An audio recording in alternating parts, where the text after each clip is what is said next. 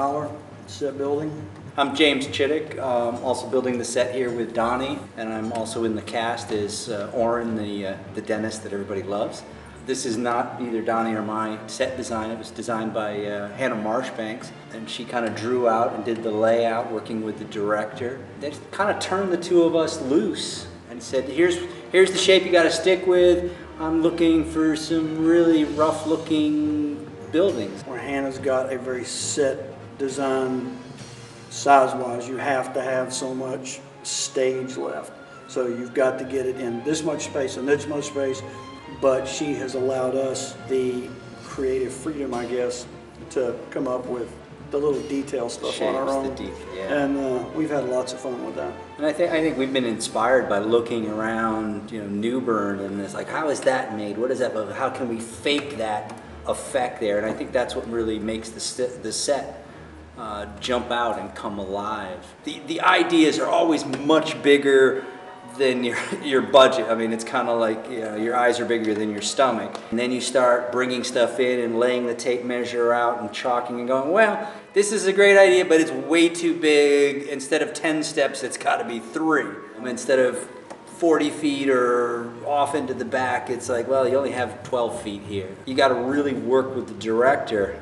And the director needs to work with you to stick within the framework. Nothing drives you more crazy than when you build something and the blocking is completely different and doesn't work, and then it's like, panic ensues. Perfect example of that is the wing that opens up on this set, where originally it was going to be 4 feet. But when it opened up, it was too big. Yeah, it was too big. It completely hid the back part of the set. 48 inches came 33 inches. Yeah. You're like, well, no, that works. So. We create our own world, but we've definitely got space limitations to do it. For a long time, it was 1 or 2 people would come in and over weeks and weeks put the set together. And then last year, we kind of came up with this blitz build concept. And I like getting as many people as I can involved. And last year at one set, we had 22 people in here. People spread out over the audience, building components and parts, and it's like, okay, this is ready, now bring that up, set it up here, screw it together. And that way you have a set much sooner for the cast, and I think every cast member wants to work in their space as soon as possible. This set, for as complex as it is, for as complex as it looks, it's gone up relatively quickly. And I know all the cast members appreciate that because Hannah had everybody scheduled to work this weekend. We've canceled build, and we really don't need all that help because we're down to paint and detail. Yeah, that's it. Well, we're fortunate that we have stuff from other sets. For example, the bay window behind us.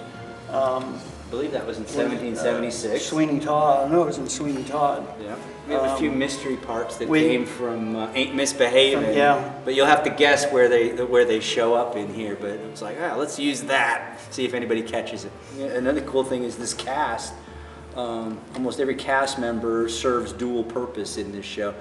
For example, us being set builders and costume people who are singers and choreographers who are lead characters. Everybody is wearing 2 hats, which is great. I feel we push ourselves at Bern Civic Theatre to always one-up the next, it's like, oh, we got to do better than that, we got to do better than that, and that's what drives the quality of the productions that we put up here. I'm proud of this set. I mean, when we get done, it's going to be looking great.